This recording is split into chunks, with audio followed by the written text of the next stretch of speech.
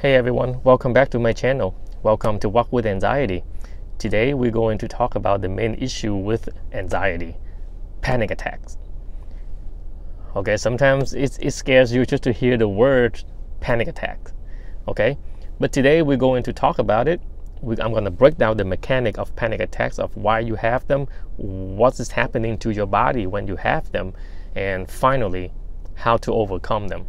I will make more videos about how to overcome panic attacks because there's more than one approach to overcome it. But today is going to be a general idea of panic attacks itself. You hear people joke about panic attacks because they abuse the term. Okay, they're like, oh my God, I just had a panic attack. You know, you see kids running out of the mall laughing and just say, oh my God, I just had a panic attack in there. Those people probably never had a real panic attack. Because once you have a real panic attack, you normally don't want to joke about it. Because that's how debilitating and that is how scary a panic attack can be. People who had panic attacks, including me, I had hundreds, if not thousands of them, you know, during 10 years of me battling with anxiety. I can tell you, it is something you don't want to have. You know, it's something that you wouldn't wish on your worst enemy. Okay? Panic attacks are so scary. It is understandable why it's so scary because basically you are going through and experiencing the highest level of fear. So it's understandable why people are so fearful of panic attacks, why they are so scared of panic attacks. Okay, but let me put you at peace.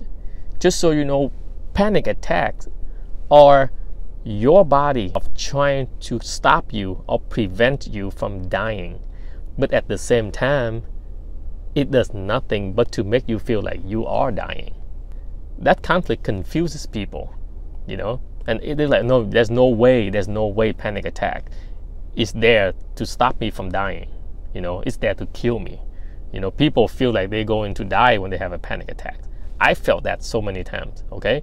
But this video will give you the understanding, and then I hope that you will trust that panic attacks will not kill you. Okay, so let's go into what are panic attacks, because I want you to imagine this. This is you, okay, and this is a threat. Let's say a tiger. Okay, so when your body perceives a threat, it triggers something called a fight or flight or freeze response. Okay, this fight or flight or freeze response is there. It's going to jump in and it's going to try to save you from the threat. Okay, it's going to gear up your body. It's going to prepare your body to either run, fight, or sometimes freeze. Okay, it's doing everything it can to make sure that you don't die from the threat. But in reality, there's no threat. There's no tiger. Okay, so what your body does at that moment is going to look for the second most uncomfortable feeling that you feel. So it's going to start searching. The fight and flight response is still there, but there's no tiger. So it's going to look and search for something that your body perceives as danger. At that point, what is it? It's your pounding heart. It's your shallow breathing. It's your dizziness. It's your blurred vision. Is your churning stomach. Okay, everything that your body does in the stage of fight or flight or freeze is now become your next threat. Okay, and now because of that, now your mind will focus on those symptoms and the negative thoughts will start pouring in. What if I have a heart attack? What if I am having a seizure? What if I pass out? You know, what if I fall? What if I'm having a stroke? Those thoughts will send another rush of adrenaline in your body. And now this fight or flight or freeze response is supposed to be your guardian angel. Receive another rush of adrenaline. Your guardian angel has now become a monster because now it turns toward you. And this, ladies and gentlemen, is now you have what is called a panic attack. Okay, it's your body make it stronger, and the stronger it gets, the more adrenaline your body is producing to make it even stronger. And that is a cycle that sends you to something called a panic attack. Okay, but at some point, your body will start to stop producing adrenaline because your body cannot continue to produce adrenaline forever. So the moment it stops producing it, your parasympathetic nerves kick in and calm your body down. So all those symptoms start to subside. Okay, so that's why it doesn't matter how bad, how long of a panic attack is, it always ends. And the one thing for sure, it will never kill you. It will never harm you. Nobody ever died from a panic attack. Nobody. Why? Because the root of the panic attack is the mechanism that's there to save you. It makes sure that you don't die. But by intensifying and reacting so dramatically to your bodily symptoms, it makes you feel like you are dying. Okay? And how many panic attacks does it take to ruin one person's life? One. It took one panic attack to ruin my life for 10 years. Why? Because I didn't understand what was going on. Nobody explained anything to me. So my stress level is high. And obviously my mind continued to think about what happened to me during the panic attack, especially my first one. And now that I'm thinking that something is wrong with my body, and you know, your life go downhill from then. Okay? Now, how do you actually handle a panic attack?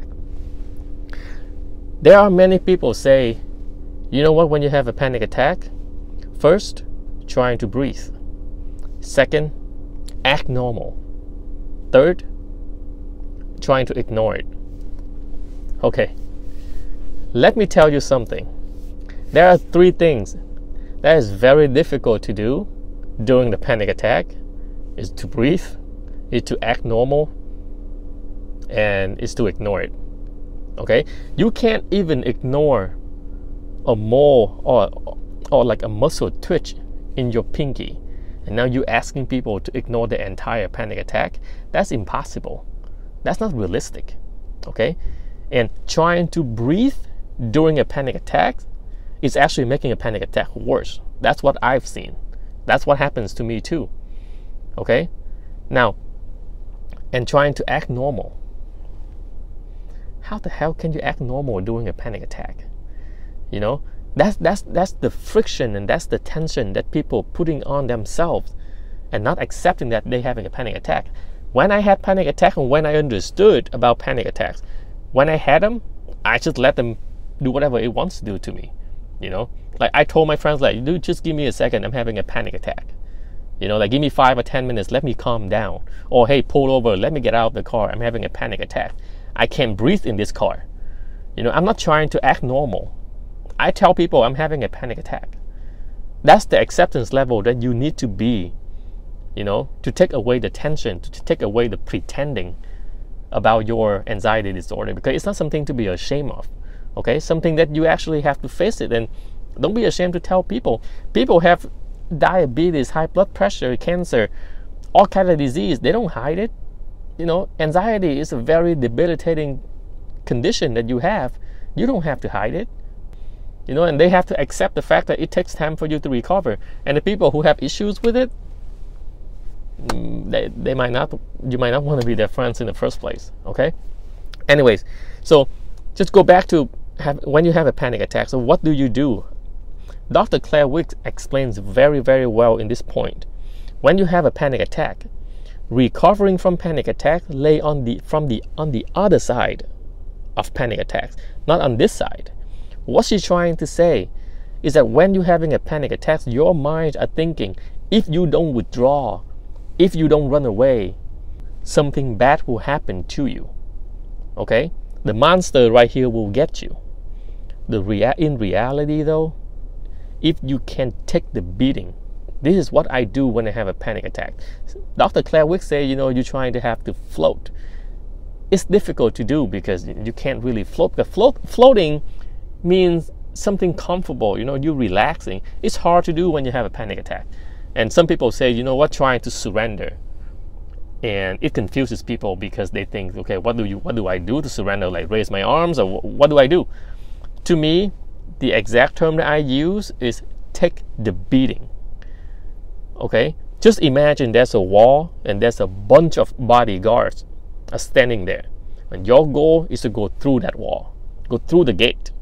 Okay, and you will take the beating from those bodyguards, knowing for sure they cannot kill you. Okay, so when you have a panic attack, just picture there is a wall, a big wall with a gate, and a bunch of very mean and aggressive bodyguards, which are your body symptoms. Okay, and you're just gonna have to cover your head and trying to run right through it and take the beating, knowing that they will not kill you.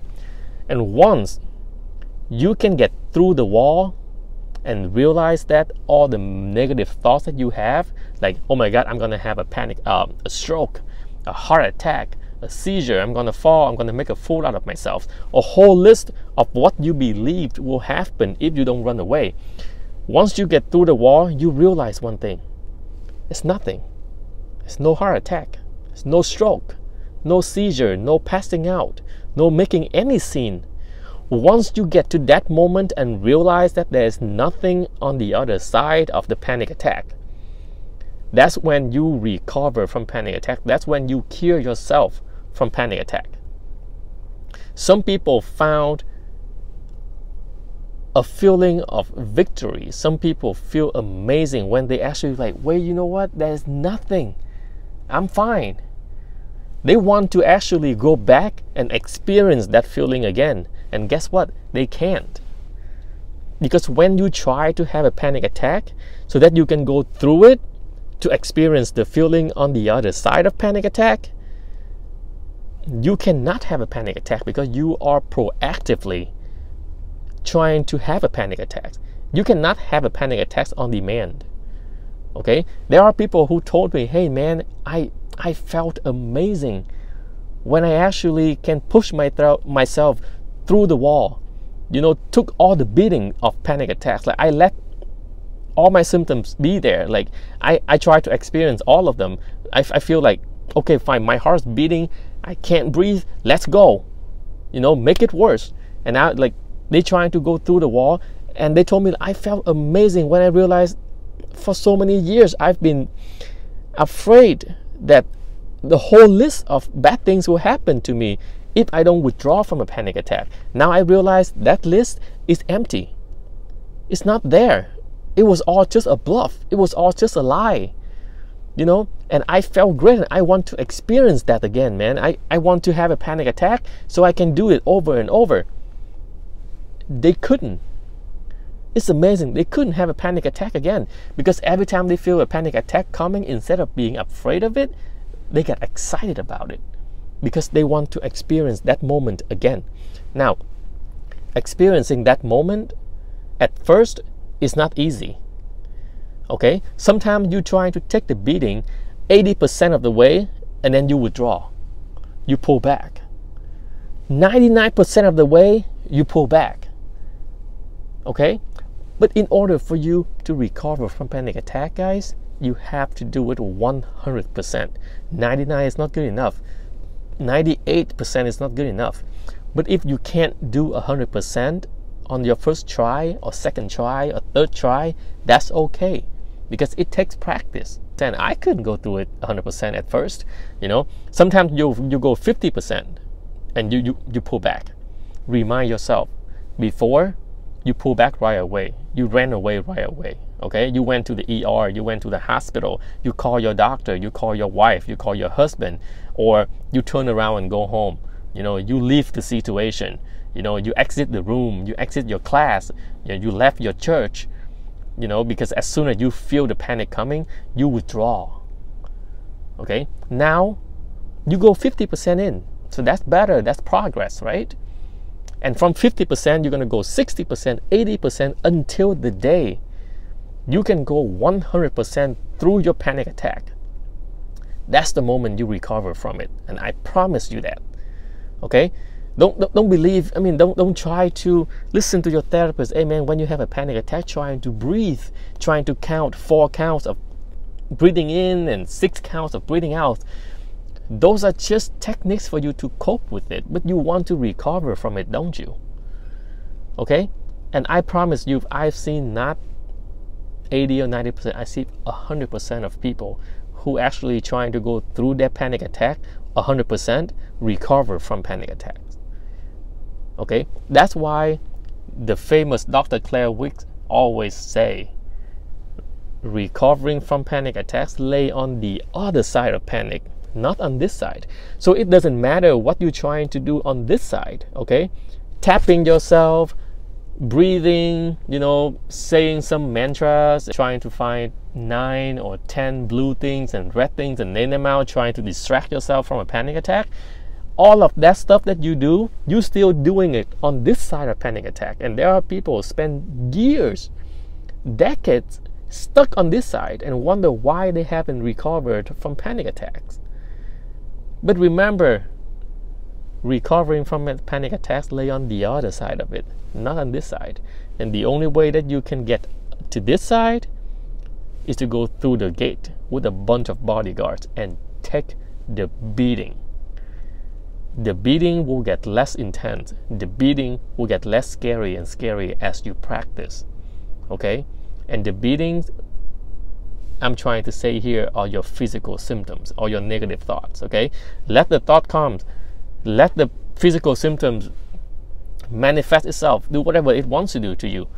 Your goal is to get through that wall 100%. Once your body calms down, that means you get through the wall, and you will realize for many years it was just a bluff. Okay guys, and this is a true way to recover from panic attacks. I promise you that. Okay, now next time when you have a panic attack, try to remember this video. Okay, cover your head, take the beating, go through the wall, and see what lays on the other side of panic attacks. And knowing that 100% for sure, panic attack cannot kill you, because panic attacks are there to make sure that you don't die. So you will not die from a panic attack. Okay, try it to see how it works. Okay, and comment below to see if it works for you. Okay, and if you like this video, just give it a like, subscribe to my channel, and I'll be making more videos for you. Okay, as for now, have a good day guys. Bye bye.